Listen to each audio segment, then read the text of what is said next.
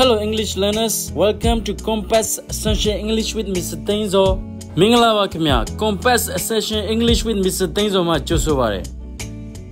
Today I would like to share how to apply for DV Lottery USA 2025. 2025 ခုနှစ်အတွက် DV Fountain ကိုဝင်မြတ်သွားမှာဖြစ်ပါခင်ဗျာ DV 2025 Diversity Visa Lottery 2025 How to enter and win. Let's go to the website and go to entry form and let's click on begin entry. Website ကိုတွားပြီးတော့ entry form မှာ begin entry ကိုနှိပ်လိုက်ပါ Electronic Diversity Visa Entry Form Authentication Code ဒီနေရာမှာတော့ပေးထားတဲ့စလုံးကိုအတိအကျရေးပြီး submit ကိုနှိပ်လိုက်ပါ Part 1 Entry Information ပိုင်း1ရှောက်ထားသူရဲ့သတင်းအချက်အလက်ဖြစ်ပါတယ်ခင်ဗျာ Name နာမည် Last name ကိုယ့်နာမည်ရဲ့နောက်ဆုံးအလုံးကိုအရင်ရေးရမှာဖြစ်ပါတယ် First name ကိုယ့်နာမည်ရဲ့ပထမဆုံးစကားလုံးကိုရေးပါ Middle name ကိုယ့်နာမည်ရဲ့အလယ်စကားလုံးကိုရေးပါ Middle name မရှိဘူးဆိုရင်တော့ no middle name မှာအမှန်ချစ်ထားလိုက်ပါ Number 2 Gender နံပါတ်2ကျားမရွေးချယ်ရမှာဖြစ်ပါတယ် Male အမျိုးသား Female အမျိုးသမီး Number 3 Birth date နံပါတ်3မွေးနေ့သို့မဟုတ်မွေးရက် Month မွေးလကိုဖြစ်ပါ Day ရက်စွဲကိုထည့်လိုက်ပါ Year ခုနှစ်ကိုထည့်လိုက်ပါ Number 4 City where you were born မိမိကိုမွေးခဲ့တဲ့မြို့နာမည်ကိုထည့်လိုက်ပါ Number 5 Country where you were born မိမိကိုမွေးခဲ့တဲ့နိုင်ငံကိုထည့်လိုက်ပါ Number 6 Country of eligibility for the DV program နံပါတ်6ကတော့ DV အစီအစဉ်ကိုရှောက်လို့ရတဲ့နိုင်ငံဖြစ်ပါတယ်မြန်မာနိုင်ငံကရှောက်လို့ရတဲ့အတွက်ဘာမှဖြည့်စရာမလိုပါဘူး Number 7 Entrant photograph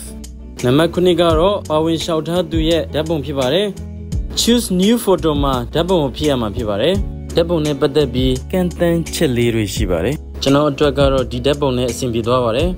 ဓာတ်ပုံက245 KB မကျော်ရဘူးတဲ့ဗျာ600အမြောက်600 pieces နဲ့1200အမြောက်1200 pieces ကြားမှာရှိရမယ်လို့လည်းပြောပြထားပါတယ်ဓာတ်ပုံဟာ2လက်မပတ်လက်ရှိရမယ်လို့လည်းပြောပြထားကြပါတယ်ပုံရဲ့ခေါင်းနေရာက62%ရှိရမယ်လို့လည်းပြောပြထားကြပါတယ်ဒီလိုကန့်သတ်ချက်တွေကိုတာမန်ကွန်ပျူတာဆိုင်မှာမပြုပြင်နိုင်ပါဘူးဓာတ်ပုံဆိုင်အစ်စ်မှာပဲပြုပြင်ပေးနိုင်ပါတယ် Number 8 Mailing address နံပါတ်8ကကြတော့စာပို့တဲ့လိပ်စာဖြစ်ပါတယ်မိမိနေရာလိပ်စာနဲ့ postal code တွေကိုရိုက်ထည့်ရမှာဖြစ်ပါတယ်ပြီးရင်ကိုယ့်နိုင်ငံကိုရွေးပါ Number 9 Country where you live today နံပါတ်9မှာမိမိလက်ရှိနေတဲ့နိုင်ငံကိုရွေးချယ်ရပါမယ် Number 10 Phone number နံပါတ်10ကတော့ဖုန်းနံပါတ်ဖြစ်ပါတယ် Number 11 Email address နံပါတ်17မှာ email လိပ်စာကိုထည့်ရပါမယ်ခင်ဗျာ email လိပ်စာကလည်းအရေးကြီးပါတယ် Number 12 What is the highest level of education you have achieved as of today ယနေ့အချိန်ထိမိမိပြီးမြောက်ဆောင်ရွက်ခဲ့တဲ့အမြင့်ဆုံးပညာရည်ချင်းဖြစ်ပါတယ်10တန်းအောင်မှအထက်တန်းကျောင်းကိုအောင်မှ DV လျှောက်ခွင့်ရှိတယ်လို့ကြားသိရပါတယ်ခင်ဗျာ Number 13 What is your current marital status လက်ရှိအချိန်မိမိမှာအိမ်ထောင်ရှိမရှိကိုမေးတာဖြစ်ပါတယ် I'm married ဆိုလို့ရှိရင်အိမ်ထောင်မကျသေးတဲ့လူပါ Married and my spouse is not a US citizen or US lawful permanent resident LPR ဆိုတာကအိမ်ထောင်ပြုထားပြီးတော့ကိုယ့်ရဲ့အိမ်ထောင်ဖက်က US နိုင်ငံသားမဟုတ်ဘူးဘာညာကိုပြောတာပါ Married and my spouse is a US citizen or US lawful permanent resident LPR ဆိုတာကြတော့လက်ထပ်ထားပြီးတော့မိမိရဲ့အိမ်ထောင်ဖက်ဟာ US နိုင်ငံသားသို့မဟုတ် American နိုင်ငံသားဖြစ်တယ်လို့ပြောတာပါ Divorced ဆိုတာကြတော့အိမ်ထောင်ကွဲထားတာကိုပြောတာပါ Widowed ကကြတော့မဆိုးဖို့မဆိုးမဖြစ်နေတာကိုပြောတာပါ Legally separated ဆိုတာကြတော့တရားဝင်ကွာရှင်းထားတယ်လို့ပြောတာဖြစ်ပါတယ်Interspouse information ကကြတော့မိမိအိမ်ထောင်ဖက်ရဲ့သတင်းအချက်အလက်တွေကိုဖြည့်ရမှာဖြစ်ပါတယ် Number of children ကကြတော့ကလေးအရေအတွက်ကိုရေးရမှာဖြစ်ပါတယ်သားသမီးအရေအတွက်ပါကလေးမရှိဘူးအိမ်ထောင်မရှိဘူးဆိုရင်ဘာမှမဖြည့်ပါနဲ့ကလေးရှိရဲဆိုရင်တော့ကလေးအရေအတွက်ကိုရေးရမှာဖြစ်ပါတယ်ပြီးလို့ရှိရင်တော့အားလုံးကိုတစ်ခေါက်ပြန်စစ်ပြီးတော့ continue ကိုနှိပ်ပြီးနောက်ထပ်စာမျက်နှာတစ်ခုစီကိုတွားလိုက်ပါ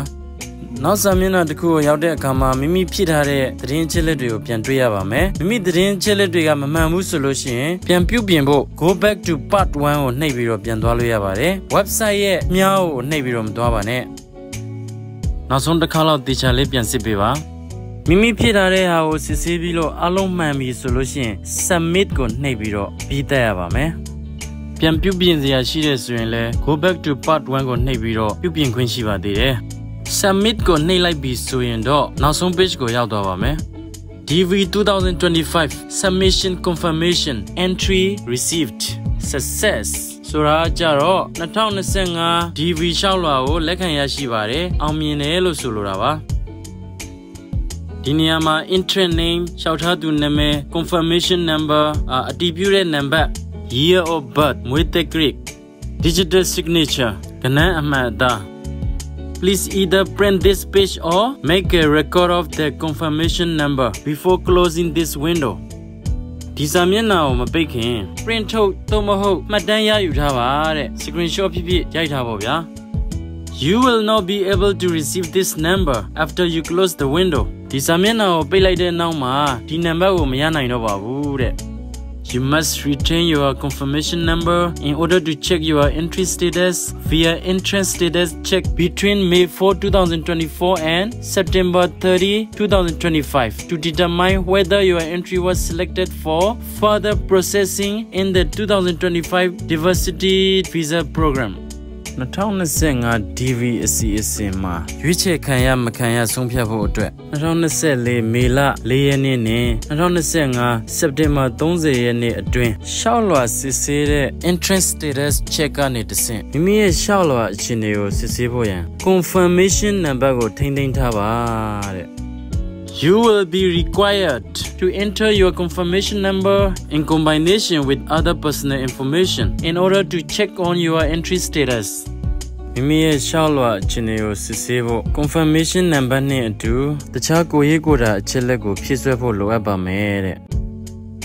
Selectees will not receive selected notifications or letters by regular postal mail from Kentucky Consular Center KCC. ရွေးချယ်ခံရတဲ့သူတွေကရွေးချယ်ခံရတဲ့အကြောင်းကြားစာကိုပုံမှန်စာတိုက်ကနေလက်ခံရရှိမှာမဟုတ်ပါဘူးတဲ့